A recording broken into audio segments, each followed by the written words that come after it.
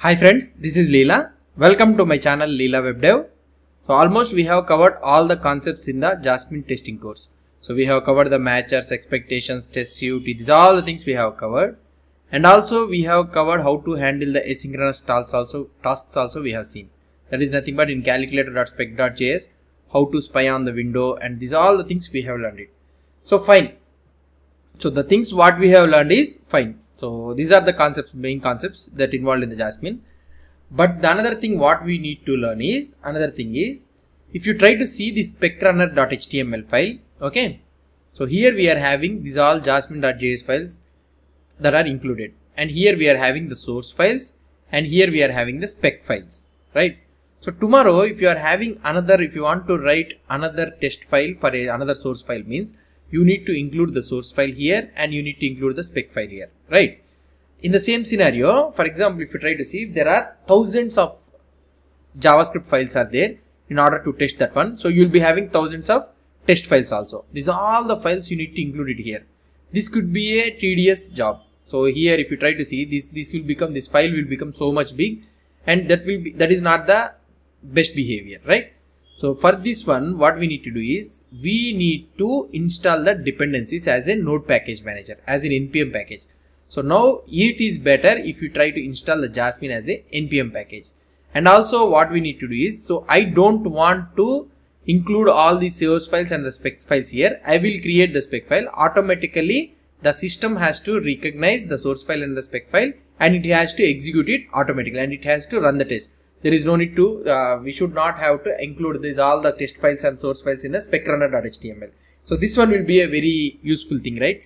Why? Because, so how many files you create, JS files or spec files or anything, so you will be going on creating, automatically our system will recognize and it will try to execute the test thing. So in order to include this one, so what we need to do is, we need to install this Jasmine and all those things as a Npm packages instead of including like this. So let's try to install the Npm packages. Before trying to install this Npm packages and all those things, we need to have the Node.js installed in your system.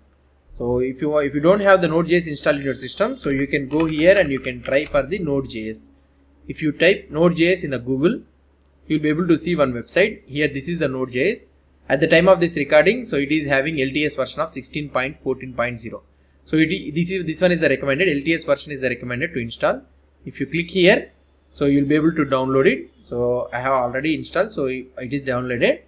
So now if you now click on the download thing, so it will guide you all the procedure. Just go on, just follow that procedure. So automatically the Node.js will be installed. So not only in the Windows, you will be having this Mac, Linux and all those things also it will be supporting. So if you open this one, it will capture according to your operating system, and it will show you that appropriate download file. So now after installing this Node.js, what you need to do is, so let's open the command prompt, and here, so after opening this command prompt, you need to do node-v. So where -v is the version. So you need to check that. So you need to see the version. So here I am having 10.15.0. So actually I am using the NVM. So I will be using 13.1. So this is the node I am having, actually latest thing. So now node-v, if you try to see node-v, so this is the version I am using. If I want to use means I can use the latest version also. So I can use nvm install latest. Let's try to see whether it will install or not. Yeah, it is trying to install. So it is installing. So 16th version. So I don't want this one. So let's try to see it.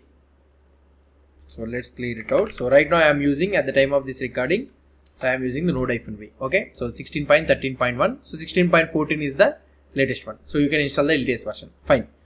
So after installation of this Node.js, so let's go to the project. So now here, if you try to see, in our lib folder, we are having Jasmine, HTML.js, Jasmine.js, CSS, Jasmine.js. So these are all the files. These all are Jasmine core files. So we don't want these all things. So this should be loaded from the Npm package manager. So now you can literally delete these all things. We don't want these all things. So tomorrow we don't need of this spec runner file also. So now we have deleted these all lib files and all those things, right? So there is no need for us. So now what I need to do is, so first we need to, in order to install Jasmine as an Npm package, first we need to initialize the package.json file. So let's try to initialize. So here, if I go into this one, let's go into the particular folder. So let's say I am opening this command prompt. Here in this command prompt, so this is the command prompt we are having. So this is our simple calculator. Now in order to create the package.json, so what we can do is you can use npm init. This is the command we need to use it. Now if I try to press enter, so it will ask you some series of questions. So let it ask some series of questions. So here it is asking that what is the package name. In the bracket, this is the default one. Simple calculator is the default one, package name it is trying to take. Okay, press enter. So what is the version? So if you want to give the version, you can give it. Default version it is taking it as 1.0.0. So okay, press enter. Description, if you want to write any description regarding the project, you can regarding the application, you can write it. So I am leaving it as empty. So entry point main.js, if you want, you can give it. Test command. So if you want to have, if you are having any test command means you can give it. Right now we haven't installed any test case and all those things, right? So any test packages and all those you didn't install. So we'll give this test command directly in the package.json. We will not give it here. So we'll try to install some of the node package managers and we'll try to give it. So right now I'm leaving this test command as empty, and it is asked Git repository. So as the application is already in the Git repository, so it is trying to take that Git repository URL. So here I am pressing enter. If you want to write any keywords or anything, okay, you can write it. I am leaving it as an empty here. So author, who is the author of this project? So here I will be giving leelawebdev. So we are writing, right? So we will try to give leelawebdev. If you want to give anything, you can give it. So license, you can leave it like this.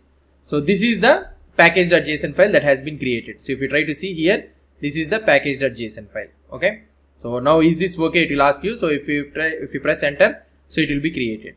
Now if you go to the here, a file will be created with name package.json file. If you try to open, so what are the questions that has been asked by us? So everything, the questions what has been asked, everything is given here. So the name of the project, the version, description, main.js. If you want to change means you can change it automatically here. So here you will be having the test command. It asks you that for the test command, right? So we haven't given anything. So now afterwards, after installing all the packages and all those things, if you are now we will be giving the test command here, so that if you try to run npm run test, the command what you have given here, it will be executed. So that's it. That's simple. So this is how we will be installing, we will be creating the package.json file in the project. So now after creating the package.json file, now what we need to do is we need to install all the dependencies. So we need to install all the dependencies that are used for this project. So in the next video, what we'll try to do is we'll try to install one by one dependency. So that are available, that are useful for this project to make this test project to work. Okay. Hope you understood how to create the package.json. So using the npm command. So in the next video, we'll try to install the Jasmine and all those things. Let's try to install it. Hope you understood about this one. If you have any doubts or any suggestions, please post the comments below to this video. And if you like this video, please do support me by subscribing to my channel. Thank you.